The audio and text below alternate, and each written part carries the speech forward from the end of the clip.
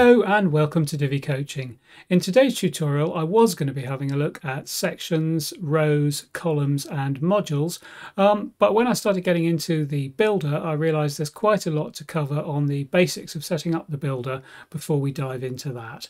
So today's lesson is all about how to do that, introducing you to the builder and all the basic settings to get it up and running. And then in the next tutorial we can start to look at introducing the various sections of the page. Okay, so without further ado, let's get going. There are a number of different ways to get into the Divi Builder, and which one you use will depend on whether you're starting with a new page or editing an existing page. So let's have a look at the different options. If we go into Pages and we go Add New Page, and we'll give a title to our page of Services, and we could just click on here to say use Divi Builder and that will take us straight into the builder. So that's one way. The other thing we can do, if we save this page as a draft, we go back to the menu here and we can see here is our services page with a draft, and we can click on Edit with Divi and that will also take us into the Divi Builder. What you don't want to do is click Edit, because that will take you into the default WordPress editor and that's not what you want. So if you're coming in to a page, click on Edit with Divi, it will take you straight into the Divi Builder. With an existing page, it's much the same thing. Again, you can choose Edit with Divi from the Pages menu, but also if you're actually on the site and you're on the page, you can choose this Enable Visual Builder at the top. So we don't want to edit this page at the moment. We want to start looking at a new page.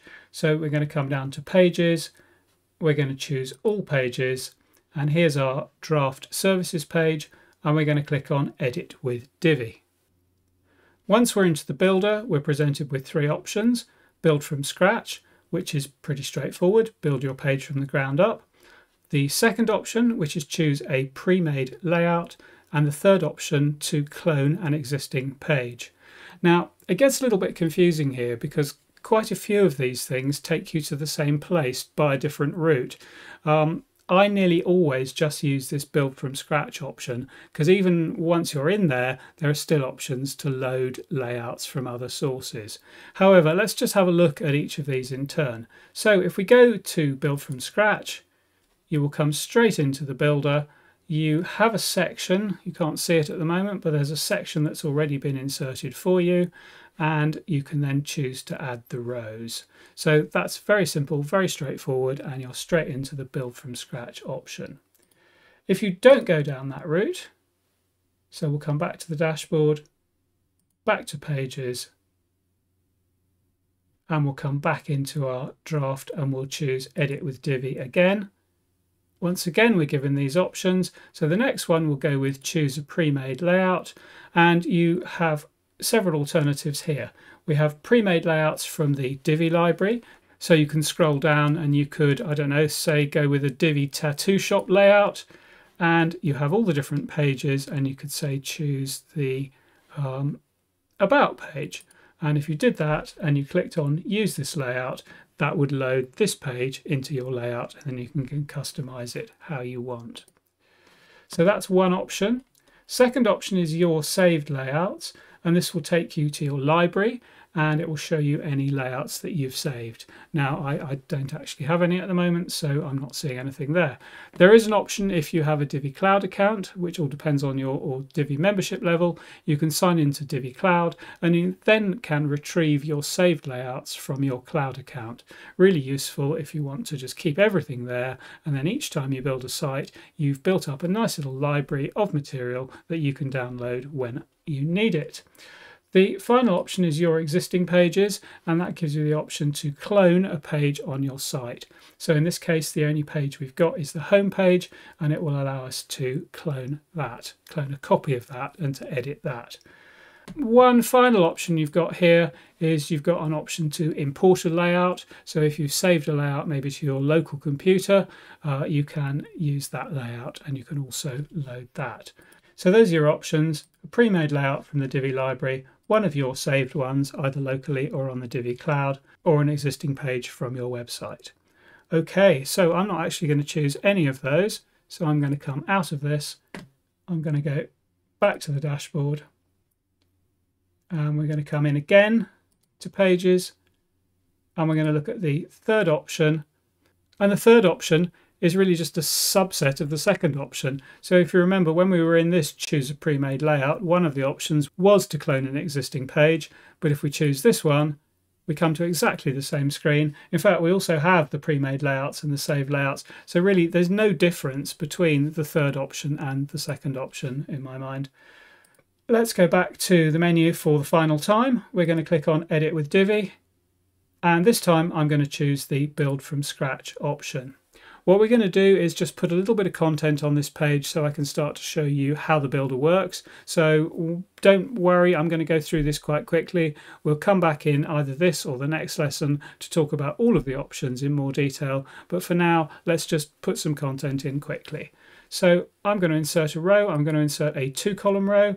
In the first column, I'm going to insert a text module, and I'm just going to leave the default text in the text module. In fact, what we'll do is we'll make it a little bit longer. So I'm going to copy it and paste it a couple of times to give myself 3 paragraphs. I think then we'll have a headline at the top. So to add a headline, I'm going to click to add a new module. Again, it's a text module. This time we only want the headline, so I'm just going to leave the first little bit of text, and I'm going to make that into an H1. And I'm going to get rid of the period or full stop at the end. Now, when you add a module, by default, it always adds it at the end. It's very simple to change the order. You can just simply hover over it, and when you see this little move icon, you can just drag it to the top of the column. So there we are, we've got a headline, we've got some content, and in the second column, let's go with an image. So I'll choose an image from the library. Let's go with this laptop. Okay, so we've made ourselves a really simple row, and the reason I've done that is we can now start looking at the different builder options and how the builder works. So firstly, at the bottom of the screen here, you'll see this little dot dot dot in a purple circle, and if you hover on it and click, it opens up a menu bar across the bottom of the page. So let's have a look at all these options. So these 3 icons here allow you to choose the view of the page that you're working on. So at the moment, you'll see that desktop is green, but I can also click on tablet and I can click on phone. Once I'm in these views, if I want to change the size, so the phone view that it's giving me is 400 pixels wide. If I want to know what it would look like on a slightly smaller device, I can come in and I can change this number. So let's go with 320 pixels, and that will reduce the size here. And again, you can actually hold these handles and you can drag in and out to see what your page will look like at different sizes. And when you get to one that you're happy with, so say we're going to design for a 450 wide phone, we can then click to make that the default phone view. An important thing to remember is that what you're looking at here is just a view of the page. Some people think that if they make changes here, those changes will only apply to the phone view of their page. That's not the case. All these buttons are is views of the content, and we'll cover responsive editing later on. So that's the first 3 things: desktop, tablet, and phone sizing.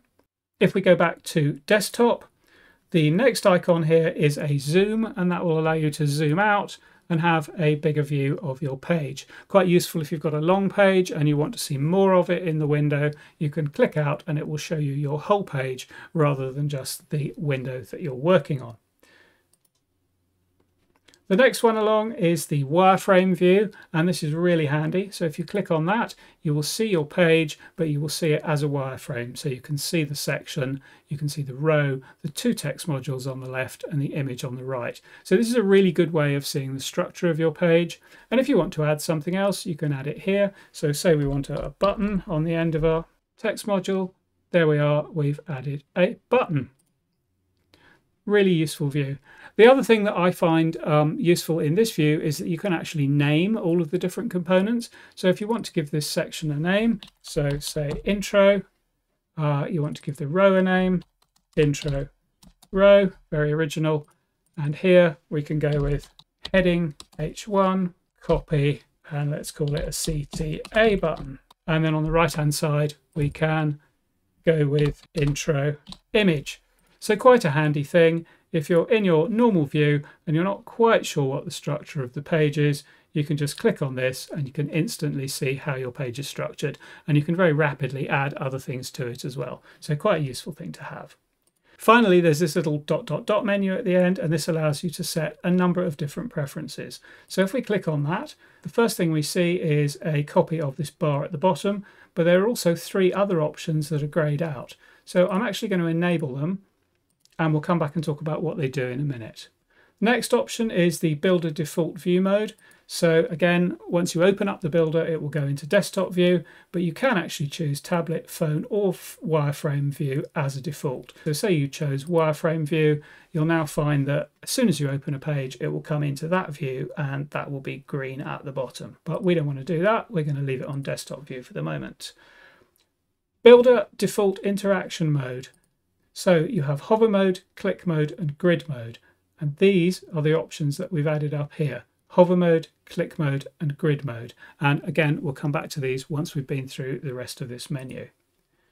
History state interval. There is a history setting whereby you can wind back a certain number of steps as you build pages. So it's like an undo, but it's like undo in chunks, if you like.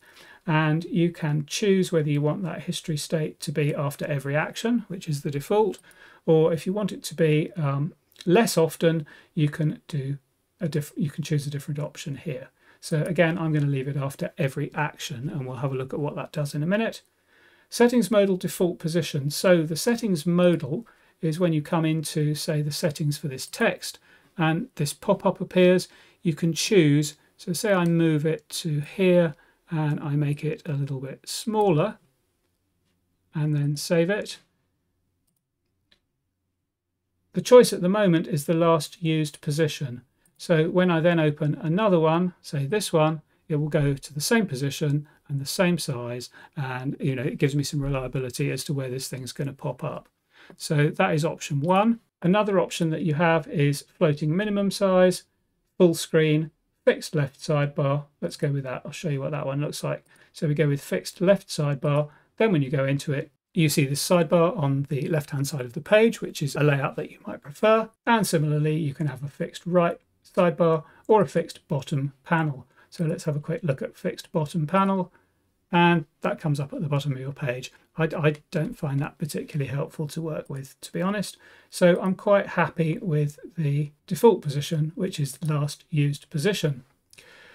Page creation flow. So at the moment it's given me a choice. So this is back to the build from scratch, load pre-made layout, and clone existing page. So these are the 3 options that we saw when we went into the Builder. As I've already shown you, the load pre-made layout and clone existing page options are all actually possible from the build from scratch. So I actually like to default to build from scratch. So that's the setting I'm going to use.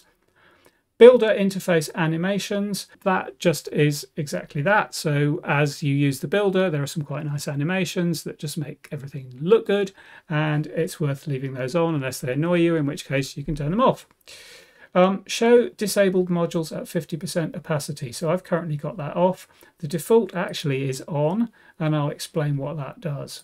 So say, for example, you didn't want to see this image on the phone view of your site. So you can go into this menu on the side here, you can choose disable, and then you will see the 3 different sizes: phone, tablet, and desktop. If you didn't want to see this image on the phone, you can click on it and it will turn red. So then what happens is if you go to phone view, you will see this image grayed out, and it's grayed out because in your option here it says show disabled modules at 50% opacity. Depending on how you work, it will give you an idea that there is a module there but that you've disabled it. But that's not what you'll actually see on the final page. What you'll actually see is no module at all, and if you turn that off, you will see the page as you're going to see it. And I actually prefer that. I think that's a better option. So I leave that setting off. Group settings into closed toggles. That is currently on. Let's have a look what we mean by that. So if we go into a setting, say for this headline, you'll see if we go to design that all of the options are grouped into headings, and you need to click for it to drop down and show you all the settings. I think quite a good and structured way of working, so I leave this setting on. If we were to turn it off, we'll then find that if we open up a settings modal, every single setting is actually open. So we'll end up with a huge long list of things.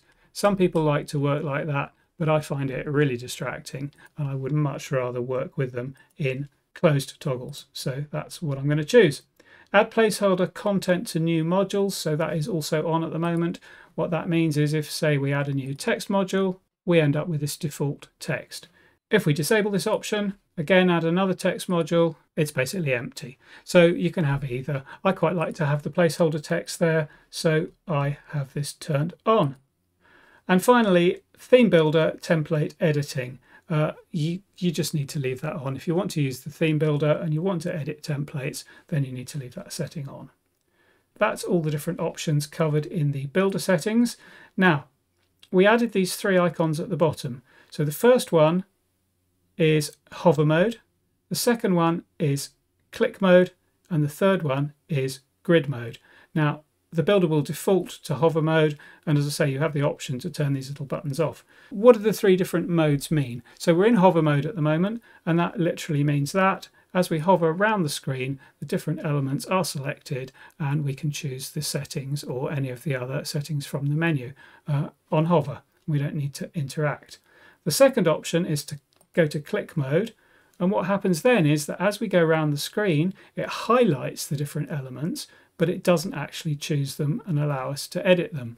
In order to choose them, we just click once on them, and we can then see the whole structure for that particular element. So we can see the element itself, its parent, and the parent above it. And as we hover around, these are highlighted in green. Now, I quite like this way of working. It's easier, I think, to select things, but again, purely a matter of taste. I'm actually going to turn it off because while I'm making tutorials, most people leave it in hover mode, and so that's what they expect to see. The final mode can get a bit overwhelming because that is grid mode, and when you turn that on, you see the entire structure of your page, and you have the ability to choose any of the modules. What's quite handy about that is that it's quite easy to lose things on your page, and if you want to see, well, where is that element, if there's some element that's causing an issue. So you've got two options for doing that. You can go to the wireframe mode, which obviously also shows you all of your modules, but the other option you have is to stay in your desktop mode and to click on this grid mode.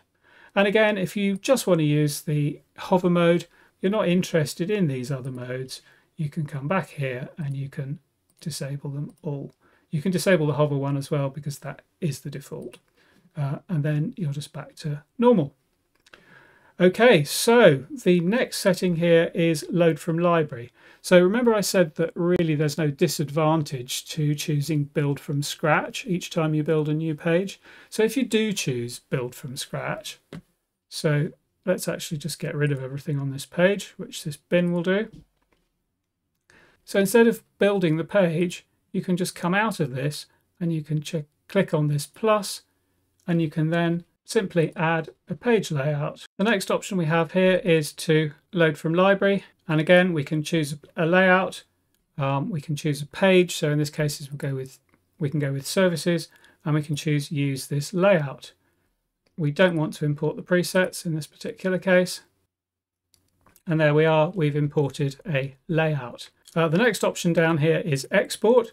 This would allow us to save this layout to the Divi library, or if we have a Divi Cloud account, we can save the layout to the Divi Cloud. Next option is to clear the layout. So if I click on that now and confirm yes, we're back to our build from scratch and we can start all over again. The next icon actually closes this little menu at the bottom. I don't really know why you'd want to do that, but anyway, it's there. The next option allows us to add some settings for the page. So for example, we could change the page title.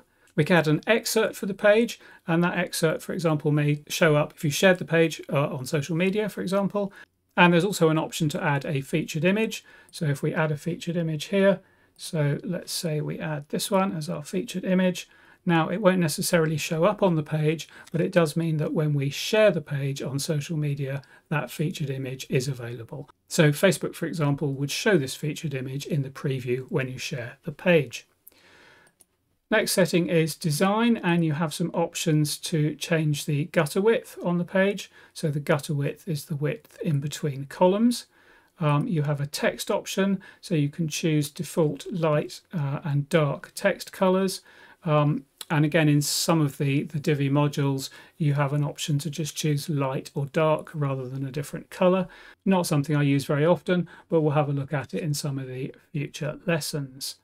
Then in the advanced here, we have custom CSS. So you have an option to add some CSS at page level. If you want to know more about that, have a look at my video on using CSS on Divi. You also have some performance settings here. Static CSS file generation. If you click on the little question mark here, it'll tell you what it is. So when this is enabled, the builder's inline CSS styles for this page will be cached and served as a static file. Enabling this option can help improve performance, and it is also enabled by default. You may need to turn it off occasionally if you end up with styles that you're adding, usually if you're adding your own CSS, and there may be times when that doesn't override the default styles and you then possibly need to turn this off. There's then a visibility option, and this is to do with horizontal and vertical overflow. This is at page level, so if an element is set to overflow the page, you can choose whether that overflow is allowed or not. If you were to allow it, so if it were to be visible, you can run into issues with scrolling and scroll bars appearing where you don't want them. Best to just leave this to default. And position, this is basically setting the Z index for the page at a global level, and again I wouldn't change this, I would just leave it on 0. Next option across we have is the editing history, and this will basically keep a history of all the items that I've edited. Now obviously I've paused and restarted because I've had to reset some various things in this video, so this just shows the things that I've edited in my most recent editing session. So it doesn't remember between sessions. So this is literally just what's happened in the last 5 minutes or so. Well, 3 minutes even. So I've edited some settings, I've cleared a layout, I've loaded a layout. So if I click on loaded a layout, remember this is the services layout that I loaded and I then cleared it. So a very good way of going backwards and forwards. There's a global history states here, so rather than just the little actions that I've taken, it's the big actions. So I imported from a layout at 12:42. So in other words, these aren't changes I've made to the page, these are changes that I've made that come from outside the page, like importing or exporting a layout. So that is the editing history. And the final one here is portability. This allows me to import and export page content. So I could save this entire file, not that there's very much of it. Tell you what, let's go back to the state where we had the layout loaded, and I can then go export. I can give it a name and click on export, and that's it. It's basically downloaded a page.